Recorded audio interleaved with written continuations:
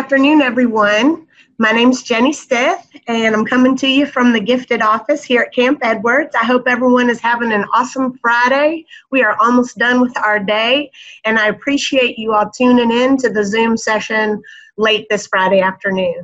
I have one of my coworkers with me, Mrs. Nyetta Williams-Hill, so if you have questions throughout the presentation, just drop them into the chat, and she'll address those as we go through.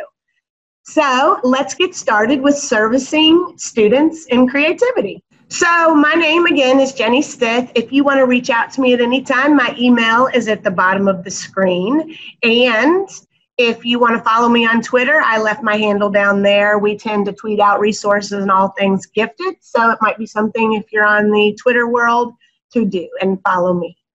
So we're going to get started. I'm here today to talk to you about servicing your students in creativity. I'm going to start with a quote I really like because I want you to understand that when it comes to creativity, you have to look at the world in a more gray fashion. Answers aren't as black and white because you need the room in their brains to reason and use that abstract thinking. And so I love this quote about failing. We need to teach kids how to fail. And further in the presentation, you're going to see a quote about how as we get older, we tend to have creativity taught right out of us because we have clear, concrete, right and wrong answers. And in the world, as I said, we need more opportunities for them to fail and learn from their mistakes and be comfortable failing. So break the rules and let's get into some creativity. I like this quote as well, just because it kind of introduces you to the creative thinker. You might see this as a pile of rocks, but a creative thinker absolutely sees this as potential and, as you can see, a cathedral. And I really like this analogy to really help you understand that creative thinkers can come up with ideas from a pile of rocks and imagine beautiful things.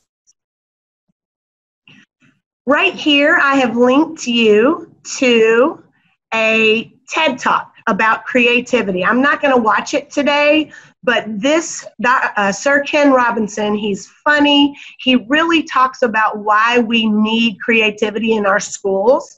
So I would encourage you, if you have 20 minutes sometime, to watch this because it is really amazing.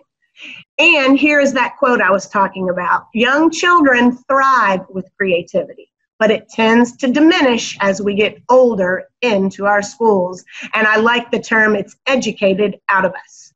So we want to try to bring back that idea of failure and giving new ideas to old ways.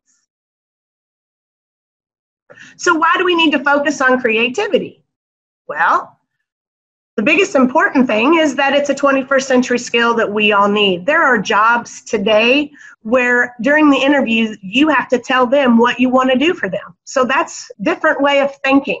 Instead of the job being listed out for you, you come in and argue why you could do something for this company. So it's a skill that kids need. I love that it develops a growth mindset. It's a great tool for differentiation. Your general intellectual kids and your specific academic kids all benefit from creative thinking. It's the highest level of Bloom's, so it is the most innovative thinking skills that you can give students. So that's why it's a great tool for helping promote critical thinking. Your achievement tends to skyrocket, and student engagement, which we all know are things that the classroom definitely wants. It's problem-solving skills, and it helps students think more abstractly. And most importantly, any of the activities that I'm going to present today will count as services for your creatively gifted students who I hope you have identified or are in the process of identifying.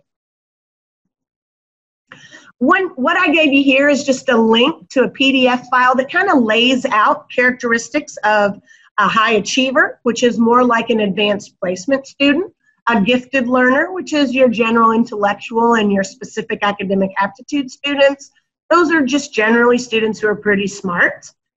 And then the last column is the one I really want you to focus through. And this is the characteristics of creative thinkers. And you might see them daydreaming. They love to play with ideas and concepts. They're notorious for getting you off task as a classroom teacher. They can take you way off task. and that is a skill that they are definitely strong at. They make mental leaps in things. They share bizarre and wild ideas. So it's a little bit different. So when you get a minute, take some time and share with your staff some of these characteristics so they can really see a difference between the three types of learners. So that's on that link. And by the way, if most of us are familiar with Google Slides, but anything that's red and underlined is a hot link, and it is linked to resources for you all and for your school. So please use those. Well, hopefully you watched the last Zoom session, and as we learned, divergent thinking is the epitome of creativity, and it's broken down into 4 categories of fluency, flexibility, elaboration, and originality. And the good news about this area of giftedness is oftentimes these skills can be developed over time and taught, whereas some of the other areas, it's not. It's just you're smart or you're not. You're cognitively have a high IQ or you average or whatever your IQ is. Those tend to be more of concrete and they don't move around, whereas creativity really can be developed, which I like. So what we're going to do is break down each one of the 4 areas and give you some concrete classroom examples on how you can service this and build these thinking skills. The first one we're going to start with is fluency. And as you can see, fluency is just generating multiple ideas. And I would argue that every single teacher in Jefferson County is brainstorming and having students practice fluency skills. So I want you to remember that this isn't adding extra things into your lesson. It's just about being intentional and understanding what measures what and what goes with what skills go with fluency in parts of our divergent thinking. So I've left some just general recommended classroom activities. Concept mapping, I've seen that in all grade levels. It's a great way to build fluency skills. Give me 5, top 10, and picture 1,000 words are from a researcher named Bertie Kingor. She's a really neat lady and has lots to say in the gifted world. So if you want to Google those and learn more about them, I would encourage you to. And then, of course, we've already talked about brainstorming. So here I have given you just some basic examples for building fluency in the classroom for the elementary, middle, and high school level. And oftentimes in elementary school, you're working with rhyming words and getting kids to recognize sounds. So an idea is just simply make a list of words that rhyme. Brainstorm ways our main character could have gotten out of his situation. So it's the hypothetical, what if questions are great for building fluency in creativity. Let's look at middle school. One of my favorite examples is, give me the top 10 things that would change if the squirrel population started doubling on a weekly basis. So we're really focusing on the science standard of populations and ecosystems. And again, going back to the abstract thinking of what might happen to the environment, to the other animals. And that really gets that divergent thinking stretching. High school, some of the ways I think you could do it is give me top 10 reasons why people should get what they deserve. That's a powerful concept, getting what you deserve. So you could get students to brainstorm and really build on why people should or shouldn't get what they deserve. And I'm taking these ideas from the curriculum maps because I want to make sure that our creativity isn't extra. It's just building on to the content that you're already expected to teach. The next area of divergent thinking is flexibility. And this is just basically categorizing ideas. Oftentimes it's looking at something from a different angle or a different point of view, shifting to an opposing viewpoint. So I'm an old ELA teacher, and we, in every content that I've seen, we argue, we formulate opinions, we support with reason and evidence. So a great skill would be to get the students to argue a different point of view that they don't agree in. I think a lot of teachers are already doing that. Here are some general activities for the classroom. Working with analogies is very strong. Even in young children, primary grades, they suggest helping them compare things, writing their own analogies, analyzing things, using Scamper, which if you're a future problem-solving person, you've heard this acronym before, but we'll get into that and some examples of what that looks like in the classroom. But if you Google Scamper activities, you will find oodles of things that have already been developed. Symbols, anytime you ask a student to draw and or write, you're using two different parts of the brain, therefore upping the level of creativity and learning cognitive abilities happening there. So I would encourage you to do that if you aren't already using drawing symbols, things like that in your classroom. Of course, comparing and contrasting questions are something every good teacher should use, so just be intentional about it, and you're servicing students with creativity just by asking them to do that. Okay, here are some actual classroom activities and examples to help you. For primary and intermediate students, you can ask them to think of a different way to use something we already use. Just a quick opening activity, maybe if you're about to introduce science tools, just to have fun with them and get them to understand that although we'll be using them for science, you could use them for something else. And it's a fun, engaging way to start a lesson that sometimes can just be, this is the rules and this is why we have to do it. So it's kind of a fun way to try that. If you look here in the middle school column, I've connected you to a link for Scamper in case you are unfamiliar with it. I want to make sure, and I even showed an example of one I wrote. This was an 8th grade advanced lesson from a fable called The Stag Becomes a Sloth. I'm not going to read this to you, but if you want to see a way to use Scamper in an ELA classroom, this might be an example of something that you could use. The 6 thinking hats, this one down here is not a strategy I've used in the classroom, but I learned it this year at the National Gifted Conference. It is spectacular. And for elementary students, she even modeled where you could go out and buy plastic hats, and each kid wears, he's the empathy kid. And if you look into the strategy, you'll understand more of what I'm talking about. But it's a great activity for, I think, all grade levels.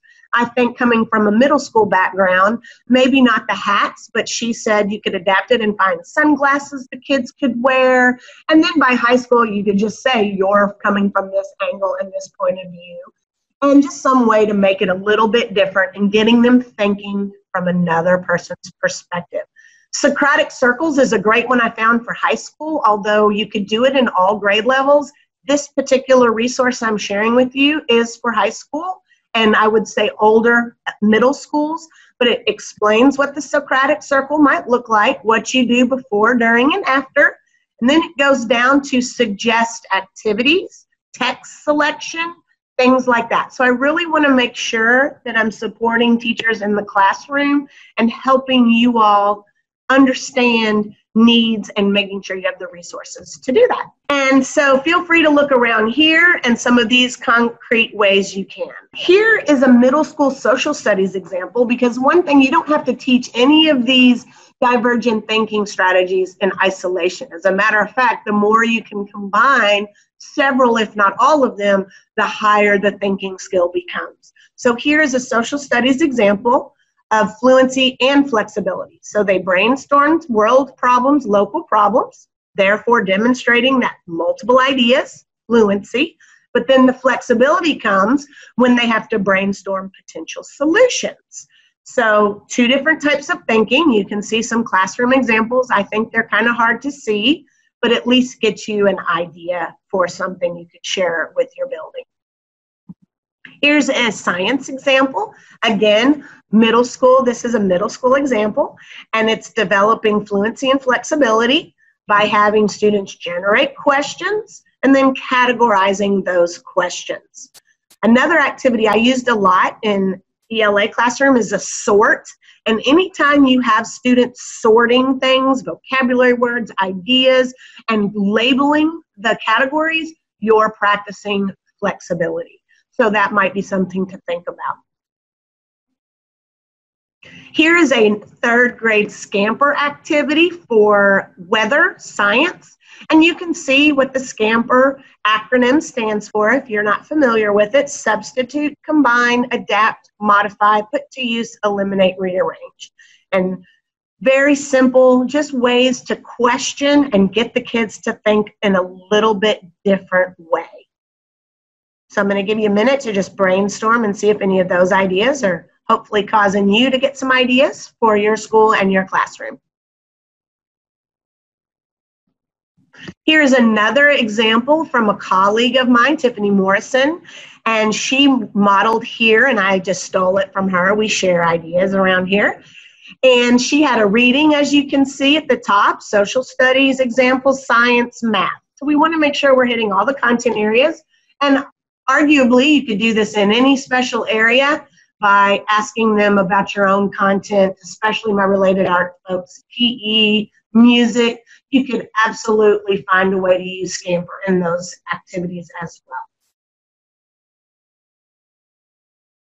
The next one we've talked about already, so I'm not going to spend a lot of time here. This is the Socratic Circle again, and this is a more primary or intermediate example, I think even in middle school. If you aren't familiar with it, we've linked right here and see it in action. There's a YouTube video, and you can go and watch it. This breaks down the procedures for you, and this continues. Oops, I skipped ahead. Hang on, let me go back. And this continues the Socratic Circle. So if you think this is something you might find useful, go ahead and read through there at your own time. All of these resources will be uploaded into our Gifted Drive under the Creativity folder, and also available on the JCPS Digital Learning. This Zoom presentation will be, you can view it again by Monday afternoon, just to let you know where you'll find it. Another strategy that I have not yet used, but I just learned about this year again at the National Gifted Conference, is this idea of reverse engineering. And I think it is a very high level skill. It is not the way I think, and so I think it would be good knowing that that's a weakness for to build growth. And so think about your own students and how they might benefit from looking at a solution and then backwards, almost like we do as teachers in backwards planning. What do we want the end result to be, and then working backwards to get there. So look through this if you think. She gave some great math, science, and reading examples, and I just learned this year. So if anyone gets into reverse engineering, I would love to hear about it and come watch or help you participate in this activity. I think it would be super neat and fun to do. So I hope it's something useful. The next area is what most of us consider the pinnacle of creativity. It's originality. And I think most of us, when we think of someone who is creative, we imagine this person. They generate unusual ideas. And so keep in mind that this is also the hardest one in a world where innovation is coming at us left and right, and phones have changed our lives, and digital technology. It's hard to come up with new ideas. And so I encourage you to really help students brainstorm ways that they can come up with new and innovative ways. And so instead of specific classroom activities for elementary, middle, and high school, I just gave you general ways to get originality built into the curriculum. So an example that I've seen a lot is design a public service announcement, social studies class, rewriting plays, scenes, and books, the ending, that's totally new.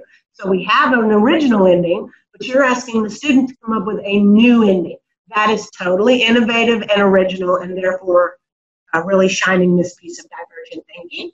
Of course, down in science class, we constantly create solutions based on criteria and constraints using the engineering design process.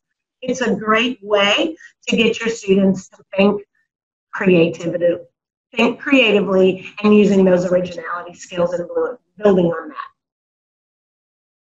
Now, here are some tools for originality that are technology-based. I've given you some just classroom activities with paper, pencil, questioning strategies, and now I want to make sure that I'm appealing to my tech people, my techie folks. The two links at the top are from a PD I attended years ago through JCPS Techno University, and I have used these to this day, so I feel like I need to share with the rest of JCPS if you have not already seen these. These are apps that are fantastic for thinking and creating innovative and new products. So if you have iPads or Chromebooks, I encourage you, a lot of these are not just app-based, they are web-based. Some are free, some have free and paid subscriptions. So it'll be up to you to decide whether or not it's a resource you want for your school. And there's a little description and a link connected in each one of these. So have time, go look around, share this resource. This one is also a link to a different list of apps And then again, any one of the ones on my bulleted list here, if you haven't used them, they're great ways to create things. I love to create comic strips, going back to an ELA example. It's novel. They have to come up with their own idea. So it's a great way to build originality. It's engaging, and there's so many online resources. Then again, I like to draw. So you can do it with just paper and pencil and have the old-fashioned way as well. So I hope you can find some of these tools for originality useful in your classroom and for your school. Here's an example. Recently, if you're a JCPS Twitter person, which I am, you will see the tiny houses have taken over in several schools. This is an excellent project to build on originality. So I'll let you read through that, but just know that this is a fantastic way to build originality. Here's another high school example. I want to not forget my older folks. It's a literature example, and if you can see, comparing and contrasting two works we've already seen as a way to build our fluency and flexibility by comparing and contrasting. And then to add on that originality piece, the teacher asked the students to create an illustration that compares and contrasts the trials in the Crucible and 12 Angry Men. And then you can see there was a written piece, but they also allowed the students that creative outlet of representing something in a visual way. This is very engaging for many students, and I would encourage you to try something similar in your own classrooms and buildings. Here is another example of just originality and flexibility. So you can the students were coming up with secondary and primary sources about themselves. That's very connected to social studies, getting them to understand the importance of those documents. And then, of course, you can look at the flexibility when you have time and go through it. This is an example for you to use. The final piece of divergent thinking is elaboration. And elaboration is just what the word sounds like, adding to or embellishing ideas. So again, back to English, anytime you want the students to add more details, which I know that was a common feedback for me, then you're adding and building on their elaboration skills. Show, don't tell, the classic sentence. Again, helping the students to elaborate. So here are some general activities. This one is very similar to originality in that there aren't particular things for elementary, middle, and high school. It's just kind of across the board, K through 12, because you can create a category grid at any grade level. You can do reverse brainstorming or the reverse engineering, which is what we talked about earlier. And Lost and Found is another classroom activity I'm not familiar with, but if you Google her name, Drapeau, and Lost and Found, you'll find lots of really cool ideas for your classroom. I think it would be one worth trying. And so again, just like the originality, I just gave you some ideas of what elaboration tasks might look like in your classroom. Illustrating idioms, adding details. Anytime you ask a student to write a poem, you're asking them to elaborate on a topic. You could finish story starters. It's a great warm-up activity. Maybe on a Friday you use this every Friday and have a sentence or a story starter and have them finish it with elaborating, building on those skills. I really like this one for primary grades, writing a story problem to show 30 plus 20 equals 50. I see that a lot in classrooms. Again, I just want you to reinforce to you that these skills are not extra. You're doing them most likely in your classroom already. So the servicing part for students who are creatively thinking isn't an extra step for you. We want to make sure you have some ideas. I really like the create a campaign poster for Civil War slogans. You're really touching on some history there. So hopefully these are some ideas that can help you and your school move forward. Here's another website I found, and all of these are technology tools. And again, some of them are free, some of them have free services, and then you can buy on. But fantastic. If you haven't used some of them, I encourage you to go around and look at them. And I tried to make sure to include mostly free ones because I know as a teacher, we don't have unlimited funds to just spend all our money on. So I want to make sure you have some things to look through. Now down to frequency of services. We get asked this question a lot.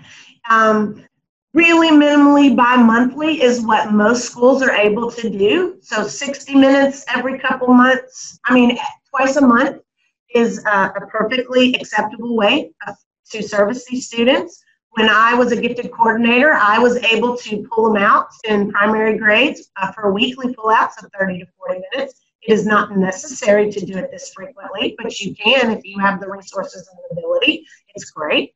And then, of course, in middle school, a lot of schools are implementing like creativity hour or genius hour or problem solving hour every couple weeks on a Friday during an intervention time. They're moving students to find ways to build it into your schedule. So I thought I'd share some of those ideas that other middle schools that I'm working with have used to start servicing. And they're doing that on a bi-monthly basis or every 2 weeks on Friday for about an hour.